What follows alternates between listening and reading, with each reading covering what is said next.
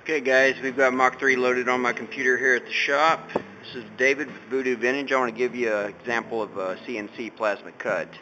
I've got my numbers 1, 2, 3 loaded on the program, and we're about to cut them out of 10 gauge metal on our cut table. You can see we've got plasma quench in the table, bright green fluorescent that looks better when it's new obviously than has some floating rust on top, but anyway, it does the job. This is our control head. Attached to our control head's pneumatic scribe and a Hypertherm Powermax45 with machine torch head. Right down here we've got our Xbox 360 wired into our Mach 3 system, so it's going to give us remote control over the system while we're away from the keyboard. So all we're going to do is hit start. I spoke too soon, I've got a limit switch on.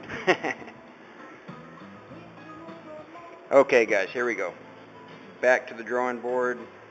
We're going to hit start, and away we go.